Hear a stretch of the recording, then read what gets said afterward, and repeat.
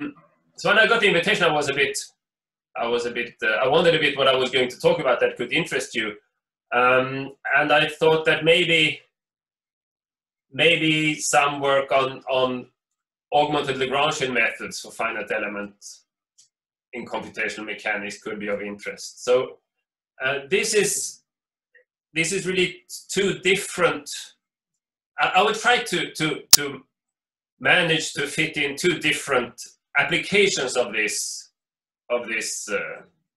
methods. Let's see, how can I? Okay, so this is the outline. First, I'll have a very brief history on augmented Lagrangians. Of course, this is a classical method, so it's surprising that there's something new to say. I will say some words about the original idea.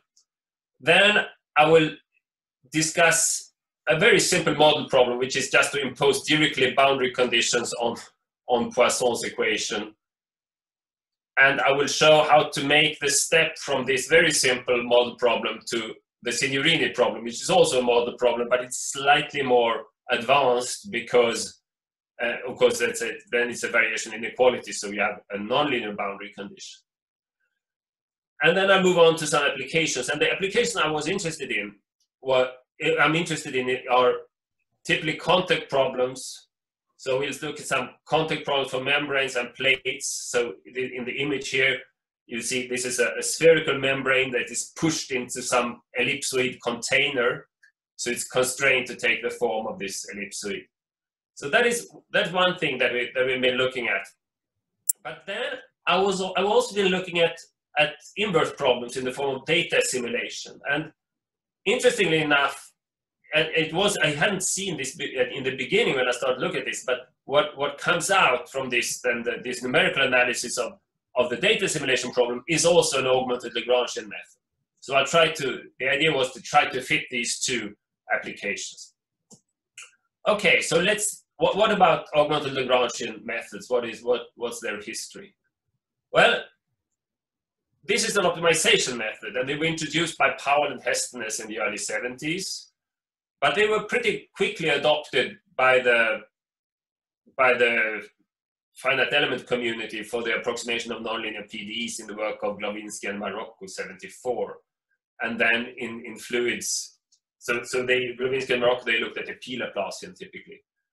And Fortin looked at viscoplasticity in 75. And then there was a series of work that popularized this technique by Glavinsky and Letalec starting from 82, and this very known book on augmented Lagrangians. But so what I've been using, what led me into looking at this was really a trick by Allard and Cornier from 91, and the way Joly, Hilt, and Renard used this trick to design a very elegant method for contact using Nietzsche's method in 2013. And at the same time, also in 2013, I was working on finite element methods for ill-post linear PDE problems. And I had designed this primal dual stabilized finite element method that I then later saw also fits the framework of augmented Lagrangian. So that is a kind of a personal history of this talk. So what is the original idea? Well, we start with a functional f over a Hilbert space V. And we have a linear map B where that maps V to some Hilbert space H. And then I want to minimize f under the constraint that BV is equal to 0. So I want to minimize my functional, but I also want to satisfy this constraint BV equals 0. And if you just set this up as a standard Lagrangian formulation, you will have the functional to minimize, and here you will have your constraint that is added with a Lagrange multiplier, Q. The idea with augmented Lagrangian is to say, well, I'm not satisfied with the control that this part gives me for some reason. I will come back to that. And therefore, I will add this penalty-like term. So some coefficient gamma times your constraint in this H norm. So we have the augmented Lagrangian, and if, of course, if you take gamma equals 0, you come back to the standard Lagrangian. And if you take away the Lagrange, if you take the Lagrange multiplier to be 0, then you get the penalty method. And if you plug in the exact solution here, then the penalty term vanishes because the exact solution satisfies the constraint. So any saddle point of the augmented Lagrangian formulation is also a saddle point for the original problem for gamma equals 0. And why? So why was this introduced? Well, the key observation is that equation, the formulation 1 has better conditioning than number 2. So it gives a nicer, this augmented functional, this augmented Lagrangian has a nicer shape, let's say, for minimization. So if we look at, so how was this used? Well, this was used originally as an iterative method. So here, equation 4 gives the iterative method. Given Q0 in your Hilbert space, you fix your Q0, you plug it in the Lagrangian, and you minimize, and you get your U. You plug your U into the constraint, and you update your Q, and then you iterate. And then typically there's a recipe to choose this relaxation parameter rho, or the step length, if you like. Now, the interesting thing here is that the convergence of this, what was observed then in these early works, and this was really the reason why augmented Lagrangian was introduced, was that the convergence of 4 is superior if gamma is larger than 0. And it's also superior to the direct use of the penalty functional because it's a better conditioned system. So, of course, we cannot optimize over these continuous spaces, so we introduce finite element spaces. You think of some VH that is in the Hilbert space V, some discrete subspace, and some discrete subspace AH in the Hilbert space H. But we said that the solutions were the same on the continuous level. However, when we go to the discrete level, they are no longer the same. So this is what I found interesting in the augmented Lagrangian, and what I think is new in this development that started by Joly, Hilton, and Renard. That we don't only use, it's not only to be used as an iterative method here, the augmented Lagrangian. The idea is that by introducing the augmented Lagrangian, we change the numerical method. In some works, you can see, in the literature, you can see situations where they introduce a method where they just have the constraint, and then they say that, well, now we solve this using the iterative method in the sense of the augmented Lagrangian. But what they don't say is that actually when they solve it that way, they don't find the solution to their original system, but they will find typically the solution to an augmented Lagrangian. So they are different discrete solutions. Okay, but so the augmented Lagrangian, we find it then by finding the stationary points of this Lagrangian over these discrete spaces. And this is now the classical finite element theory says that we need the IMSUP condition satisfied for these two spaces. So we cannot pick these spaces in any way, but I will not go into the technical details of this. But of course, but the important thing is to see that the augmented Lagrangian in itself does not help you with the IMSUP condition. You still need the IMSUP condition. But the IMSUP condition will not give you complete control of VH. And this is where the augmented Lagrangian will help you. And I repeat myself here, there are different stationary points for gamma equals 0 and gamma larger than 0. But of course, we hope that if H goes to 0, they will be the same. Okay, so what is the key observation here for the numerical analysis? Well, the key observation is that even if we still need to satisfy the IMSUP condition, the having the augmented Lagrangian will give us different a priori control of the constraint. And this is because typically, because if you apply B to the H, it is not in the space of Lagrange, where the Lagrange multiplier lives. So when you multiply it with the Lagrange multiplier in your constraint equation, what the method will see is only the projection on the multiplier space of the constraint. So when gamma is equal to 0, we control the H norm of the projection of the constraint on the finite element space. Whereas if gamma is larger than 0, we control the whole of DVH. So now you can say that this might not be important, and in many cases this is not always important, but it can be important in the sense that if this guy, if the orthogonal complement of BVH suddenly is big, so there's a big part of BVH that is not seen by your multiplier space, then you get poor control of your constraint, and this can be important. And typically it becomes important when B is not smooth.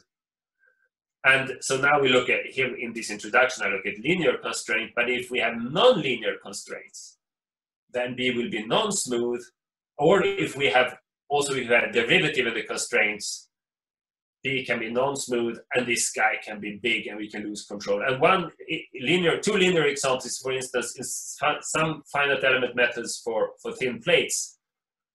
You can get shear locking, and shear locking can be avoided by the augmented Lagrangian. Another example is if the divergence constraints in Stokes equations is typically not then you only get control of the projection of the divergence of U onto some finite element space, and this typically will be a much smaller space than where the divergence of UH lives. The divergence of UH will typically be discontinuous, but you might want to have a continuous space.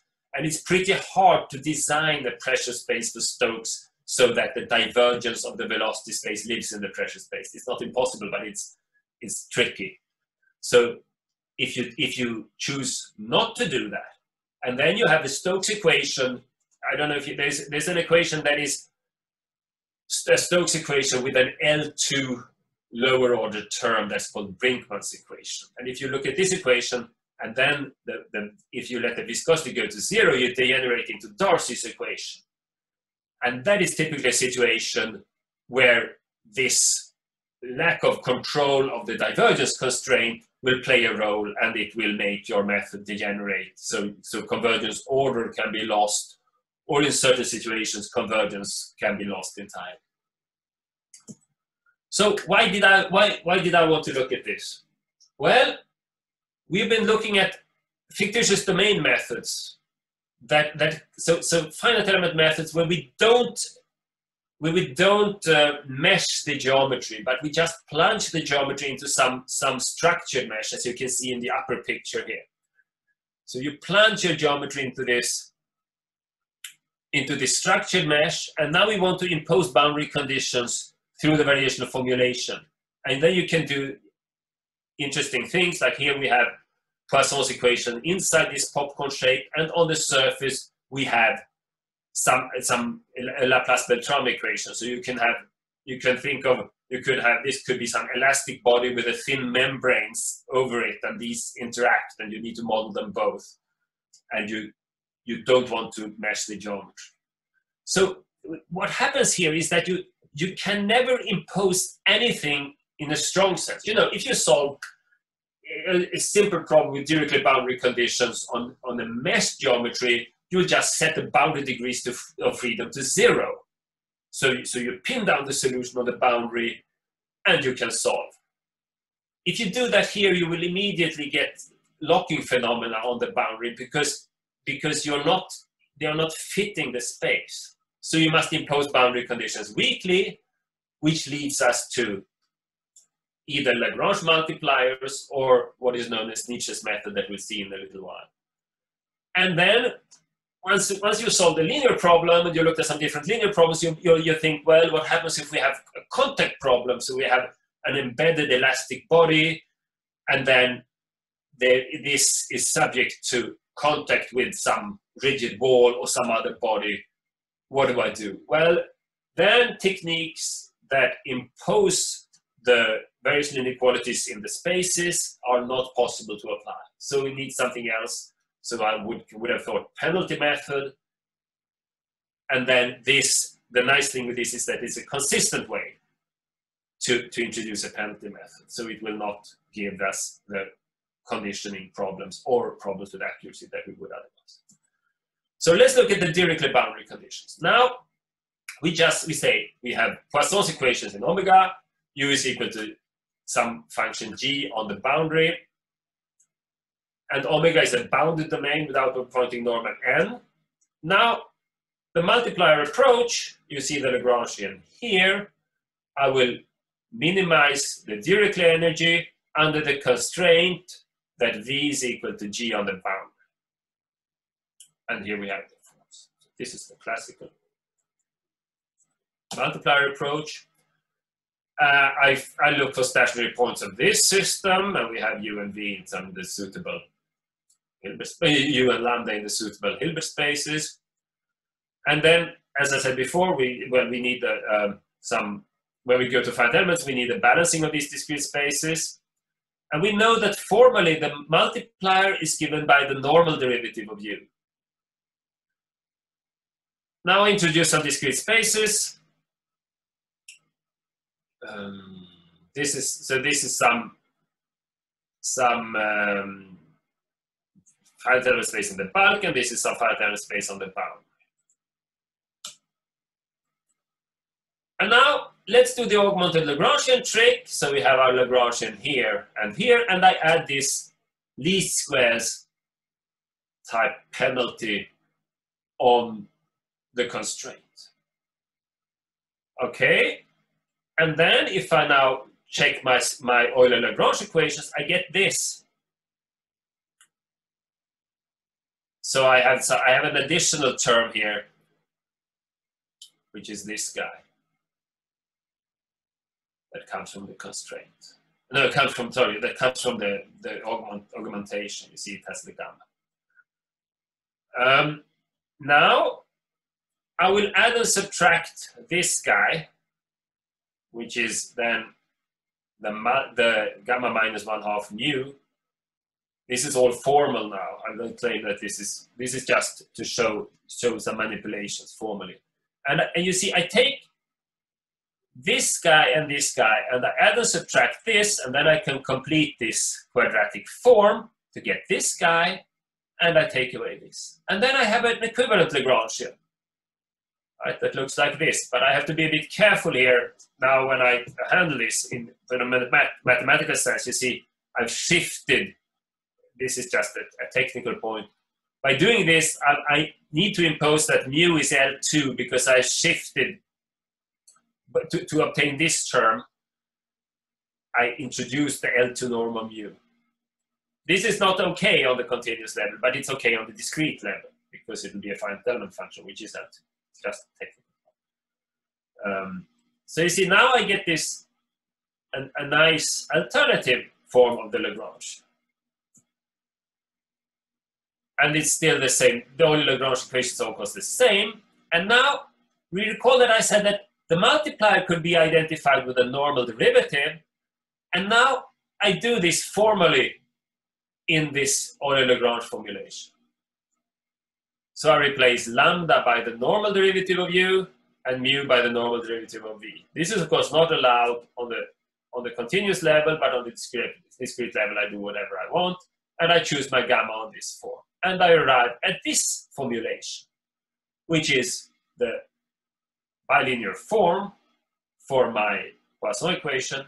And then I get 3 boundary terms. One boundary term, this guy, is needed to ensure consistency of this problem. The other boundary term is typically needed, is there to ensure symmetry. So, and it comes naturally from the form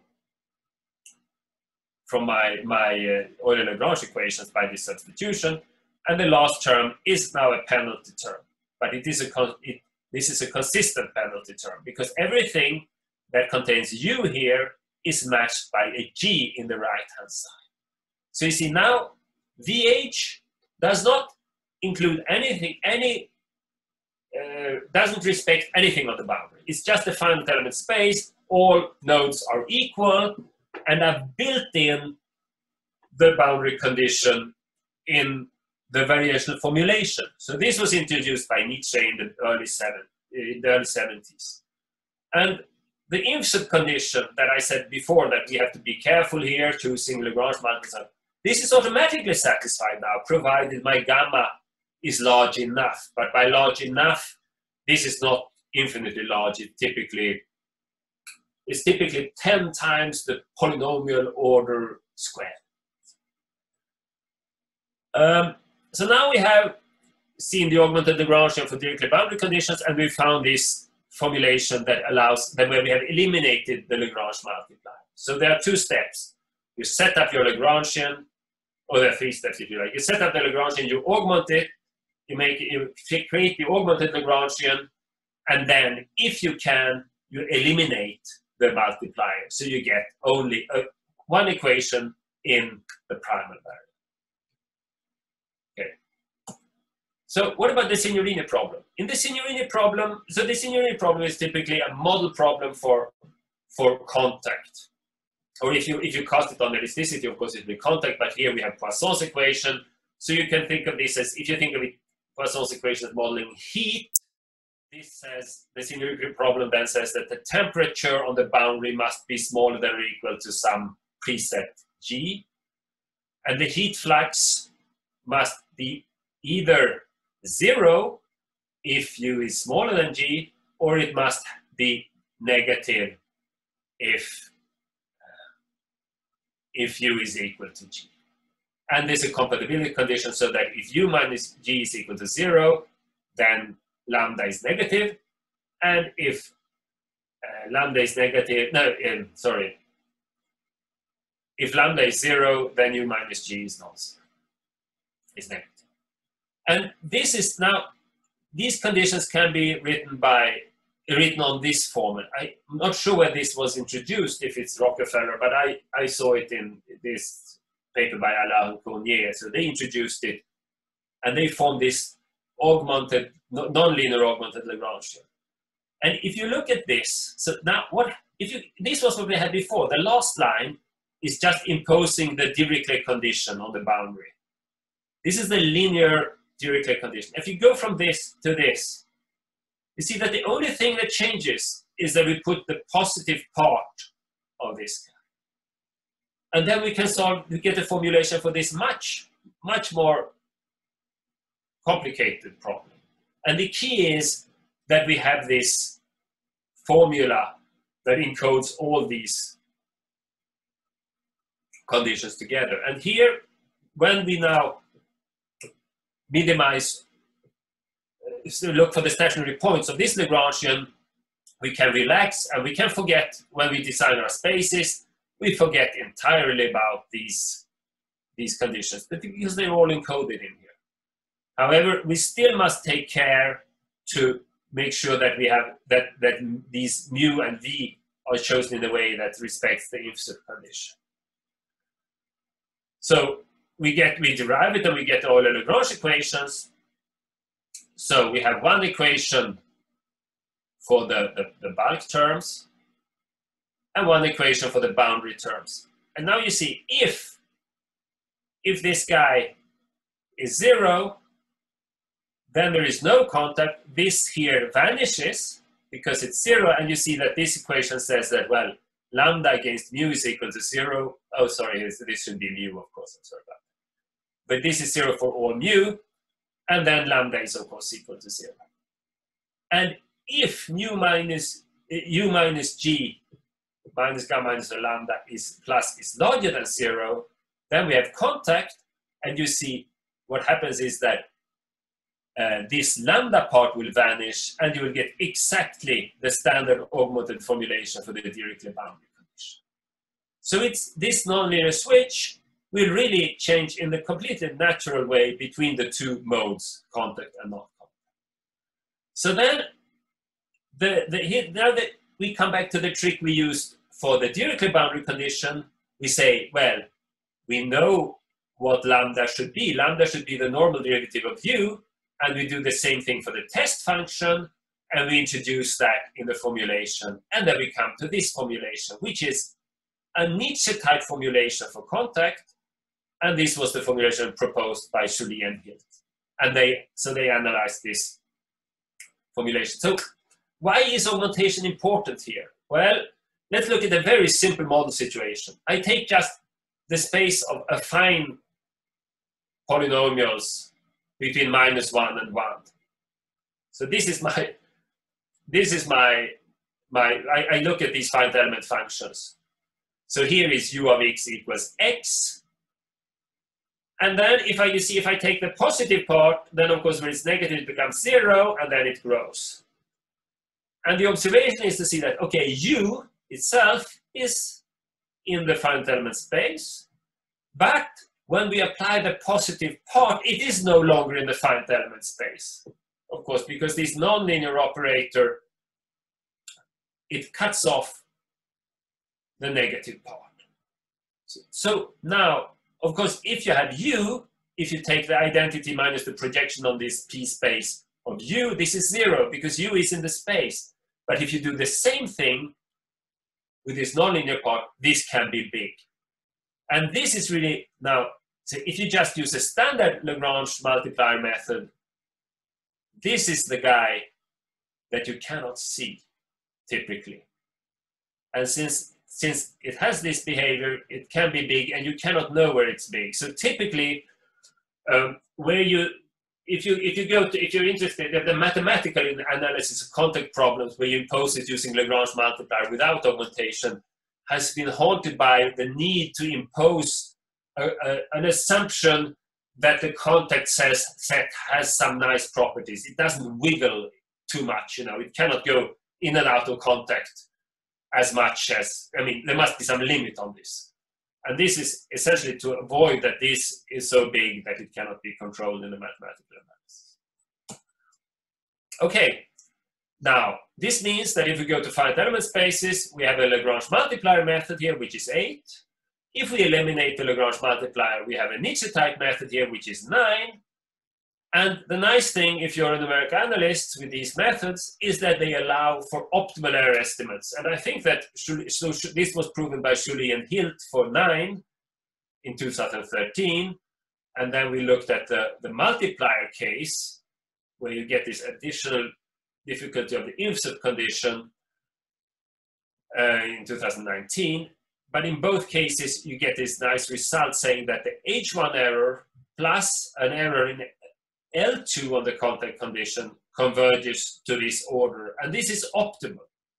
So this was the interesting thing with Joly and Hilt's analysis was really that it was, I think, for the first time, like a finite element method with an optimal error analysis for the Signorini problem.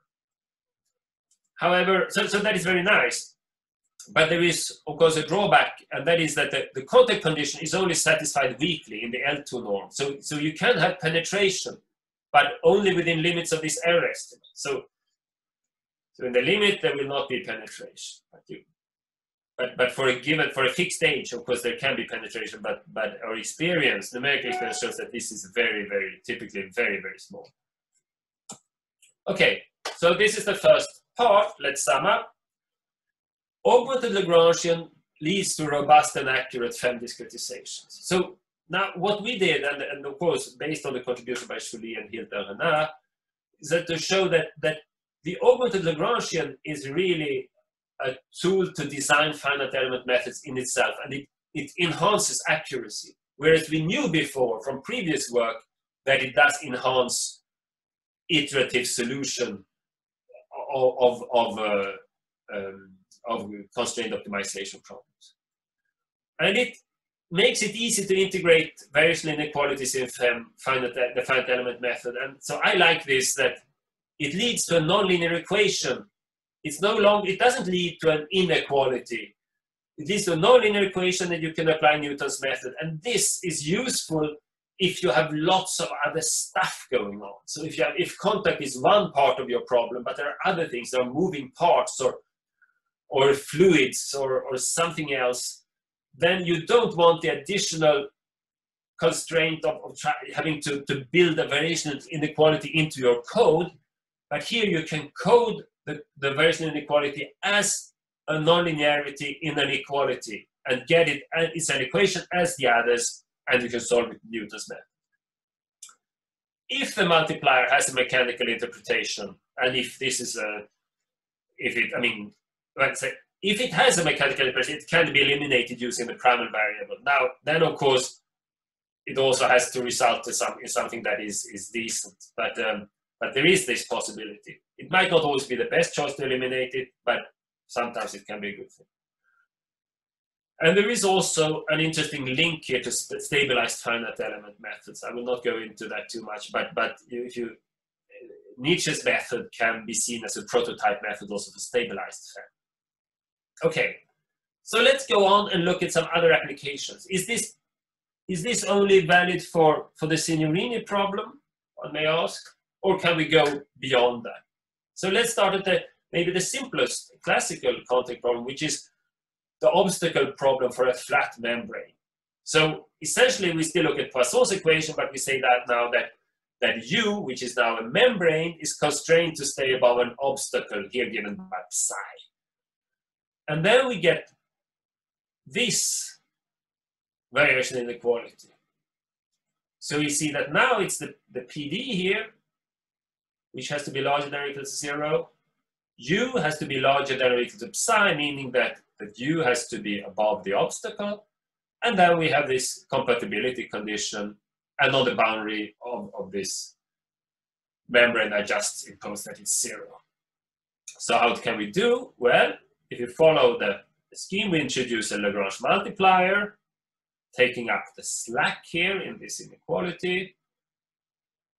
And then we say that we had the Kuhn-Tucker conditions here. So that the psi minus u is smaller than or equal to 0, lambda is smaller than or equal to 0, and the compatibility condition reads like this.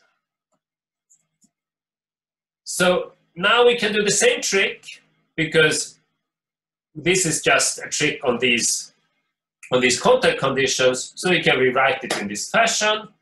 And I seek the stationary points of this Lagrangian here. And you see, it looks very, very similar actually to the Signorini problem. The only difference is that I've shifted this integral on the augmented Lagrangian to my domain instead of my boundary. That's the only difference now between the Signorini problem, the lateral Signorini problem on the domain boundary, and the obstacle problem in inside. And I can derive, I get the Euler-Lagrange equations. And now I do the next trick, which is to formally replace lambda by the PD. And then I eliminate the PD and I get this functional now, which has no dependence on the Lagrange multiplier because it has been eliminated. And I can write this as the Euler-Lagrange equations. And this now, if you think of the Nietzsche formulation, if you have that in the back of your head, that actually hit. This also looks very much like that, just that we have another, this, let's say, residual term here is of another form, indicating that we have eliminated the multiplier for something else. Okay, so does this work? Well, we need, there is this parameter gamma, and we need, the analysis will tell us how that will scale. So we need to say that gamma is large enough, and we know that there is this inverse inequality, that the gradient of E can be bounded by the L2 norm of V in the finite element space, and out comes some scaling factor here. And that is what we will use to set gamma. So this comes out of the analysis. Okay, then we take, so here's the elevation. This is some membrane that hits a flat boundary down here, so there's contact down here. And this is a smooth solution, and this means that you will get optimal convergence. So if the obstacle is smooth enough, the solution to the obstacle problem is smooth, and we get optimal convergence. And we also get from this very, in a very natural way, we can get an a posteriori estimator that says that we can estimate the error using the discrete solution. And you see up here, the top line is actually this a posteriori estimator. You see that in this case, it works very well. So this leads to optimal convergence.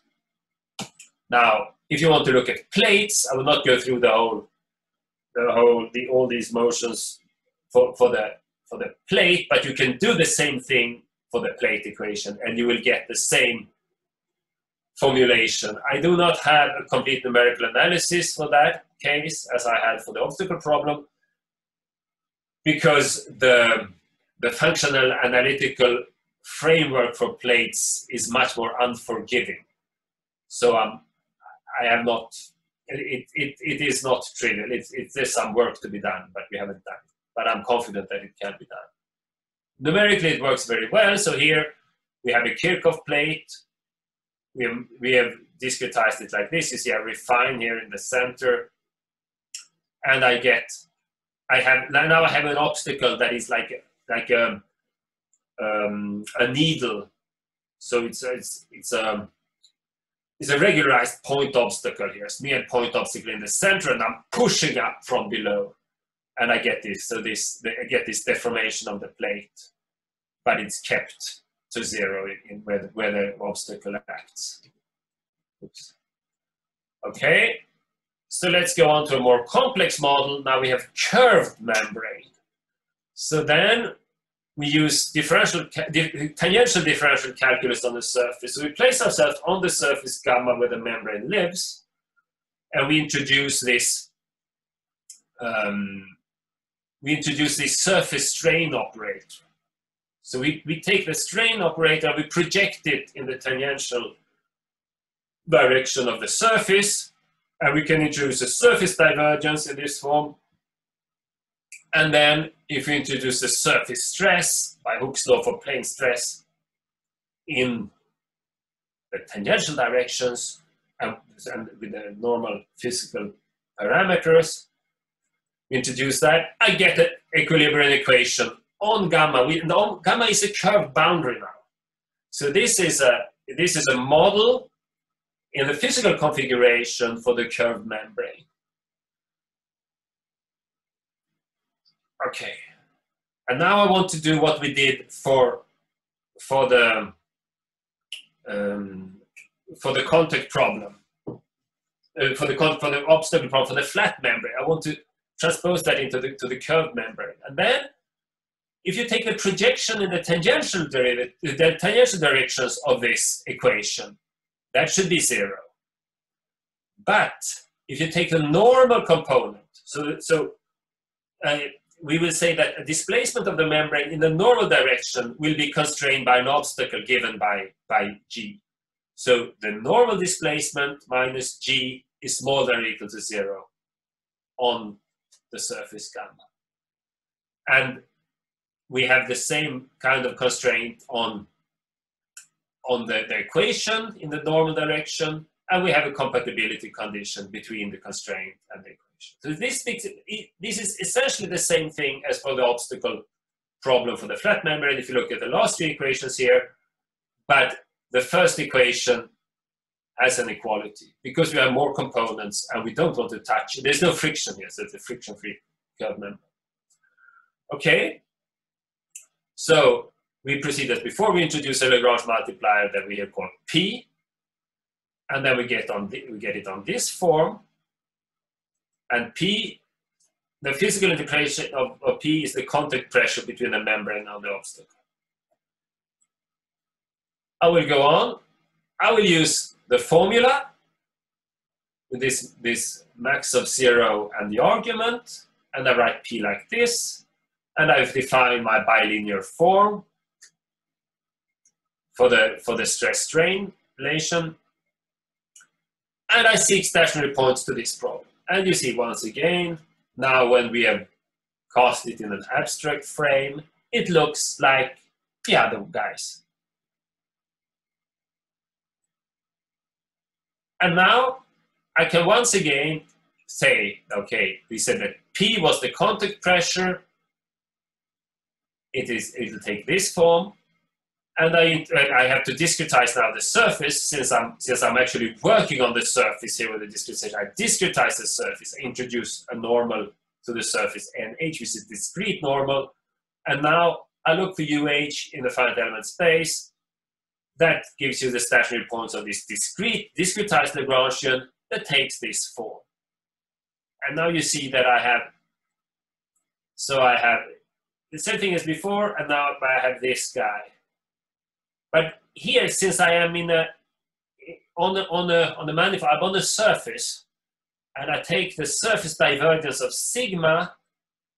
Sorry, I got ahead of myself. You can also then get the Euler-Lagrange equations of this. This looks very nice, and this looks a bit nasty, but it's actually exactly the same as Schully-Hild's formulation, just that we have a different. The constraint is acting on a different equation. But now, if we are a bit with some differential geometrical footwork here, we can actually simplify this, and we can replace this divergence of sigma by this operator, sigma kappa, that is written on this in this form. So it simplifies a bit. This looks a bit less nasty. But then, of course, we need to introduce the discrete curvature terms. Now, is this well posed? Well, it is well posed on a constraint on this gamma parameter again. And then we can do numerics. We can now, this is what we saw on the first slide.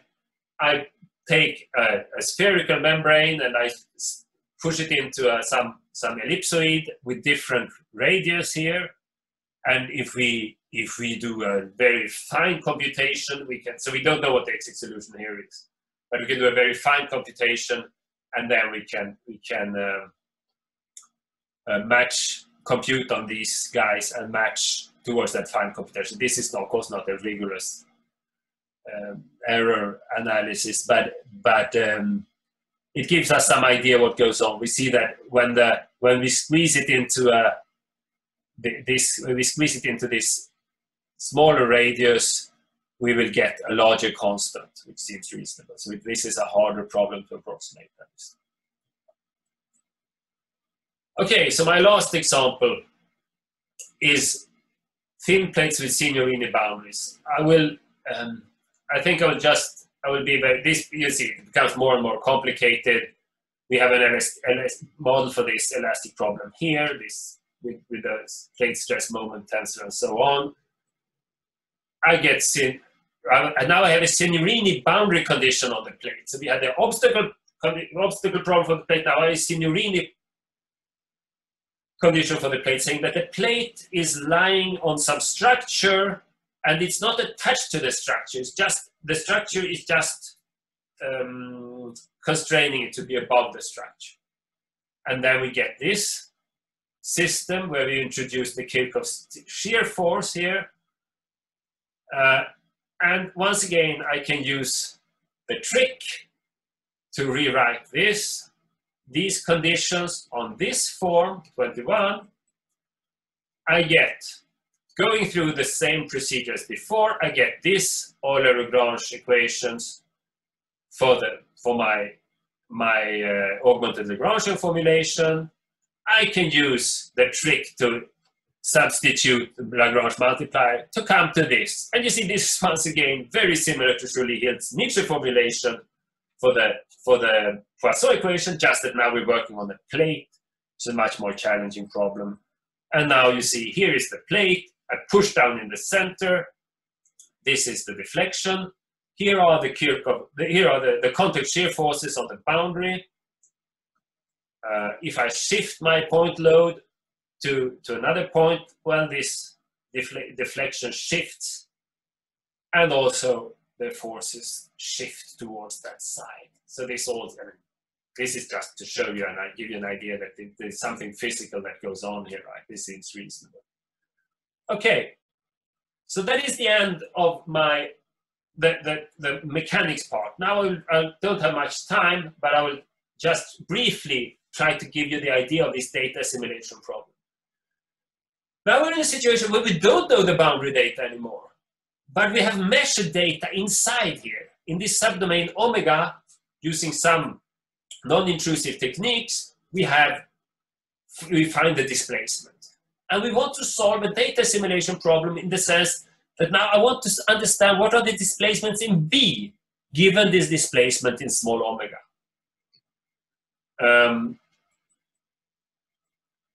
Of course, you could say that why not get the displacements in the whole body? Well, there are some mathematical constraints here. So the stability degenerates as B grows to fill the whole body, but I will not go into that. So let's just write the problem of linear elasticity on this form. I said that U restricted to small omega is equal to some Q. I have measured data, so I Q tilde, which is Q plus some perturbation delta Q. I introduce a weak formulation for my elasticity equation here. But there is a problem, there's a caveat here, a problem. I'm looking for U in H1 without boundary condition, but to get a weak form, I must test with V in the space with boundary conditions. So you see, there's already something that doesn't go well here, and this is severely imposed. And the best stability we can hope for is coded in this, what's known as a three-ball inequality. It says that the solution in the subset B is bounded by some constant times the solution in the subset small omega where we know it, plus whatever is the right-hand side of the equation, to the power of some theta, and theta is between 0 and 1. And now, if B is almost only omega, if it shrinks to omega, then theta goes to 0. It goes to 1, sorry, so we get like a well-posed problem. If B grows to all of omega, theta goes to 0, and you see you lose all control, and it's an ill-posed problem. So that is why B cannot grow all the way up to omega. So the naive data fitting here is to say leads to a Lagrangian, right? We say I want to find the V such that it satisfies my equation, which is over here up to a Lagrange multiplier lambda, but it's as close as possible to the measured data in small omega. So this makes sense. But this is unstable. And the classical approach is to use Tikhonov regularization. But Tikhonov regularization will perturb the problem and introduces a first-order perturbation that depends on this regularization parameter. So our approach is to say that we discretize this Lagrangian, because on the continuous level it doesn't mean anything anyway, it's ill-posed. I discretize the unstable Lagrangian in some finite element spaces, and then I augment it. So you see, I have this augmentation term, which is the strong form of the constraint. But this is not well defined because the finite element space is not smooth enough, so I need to work with a broken norm here. So I take this on every element and I disregard what happens over element faces. But then I do something, I do a crime here, because there can be energy accumulations on the boundaries, on the faces of elements. So I introduce this other guy, which penalizes fluctuations over the element edges in the form of the jump of the gradient. And you see here, why is the augmentation necessary? Well, you can think of it, as I said before, well, the constraint is not in the Lagrange multiplier space, right? This is the constraint I want to impose. This is my B, but it's not in the space. And here, since the problem is ill-posed, the effects are disastrous. I get Euler-Lagrange equations, where now I lump together all this stabilization or augmentation in S. And this formulation is what is known as the primal dual stabilized finite element method that I introduced in 2013 for essentially for indefinite elliptic problems. So it's going to ill-posed problems. And then we developed this theory that uses now this three-ball inequality. Using this three-ball inequality, I can get error estimates for the solution in B, in my subset B, which looks like this. So it's h to the polynomial order times theta where theta encodes the ill-posedness of this inverse problem. And times, this is what you always get. You get some regularity-dependent coefficient, right? And this is new for the ill-posed problem. I get delta, and delta is the perturbation, some measure of the perturbations, and I get h to the minus k delta. You see, this is not so nice. But why do I get this? Well, I get this because if the data is perturbed, this is an ill-posed problem. An ill-posed problem doesn't necessarily have an exact solution. And if it's perturbed, it most likely doesn't. So I cannot assume that there is a solution. If there is no solution, I cannot have convergence, and something has to give. So this has to blow up. So if this didn't blow up, then I could prove convergence without order. So you see, now I have another.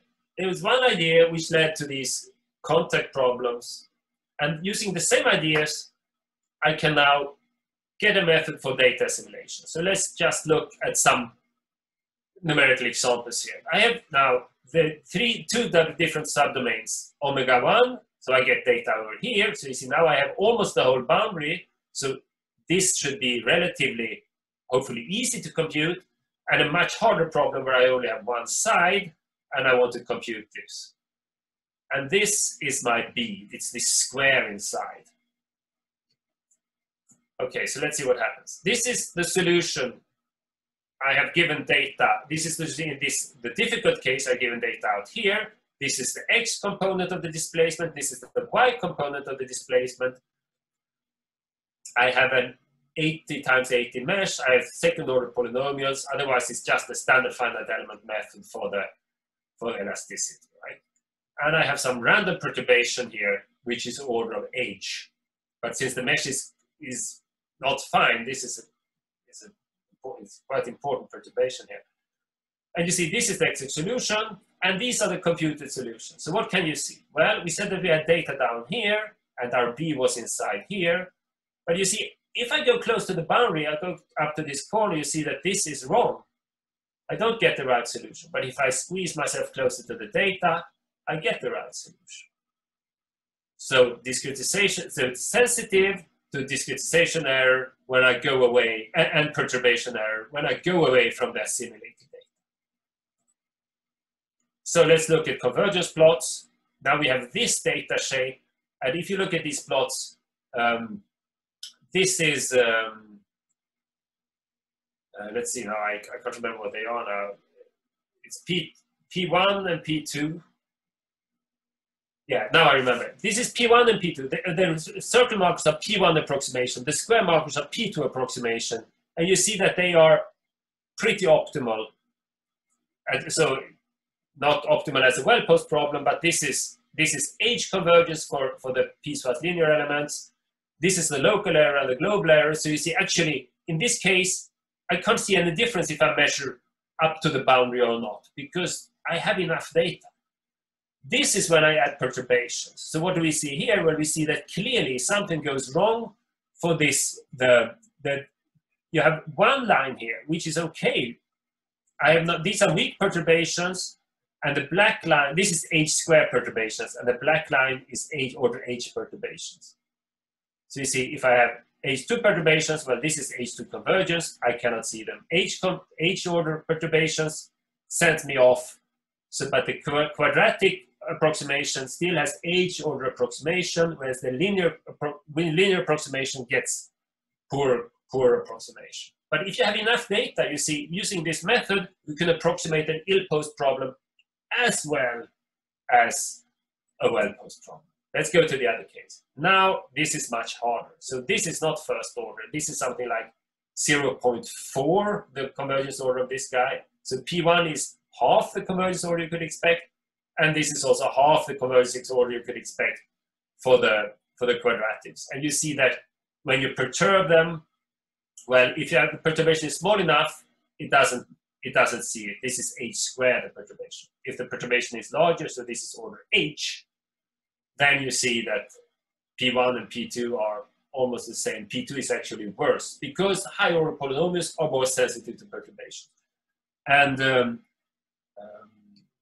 but it still gives some reasonable result. And now you can ask the question: what was these solutions we saw? Well, that corresponds to that point up here. So it was a pretty bad solution. So you can imagine that these guys, they look very, very good. So that is the end of this talk. I'm sorry if it took a bit more time than I had hoped for.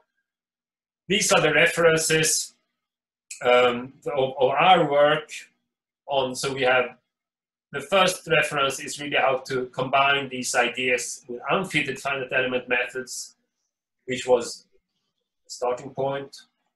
The second paper here is the flat membrane with the obstacle problem. The third paper is this membrane contact. The fourth paper is the Lagrangian finite element method for contact problems with the multipliers, which was actually one of the first papers we wrote, but it took very long time to get published.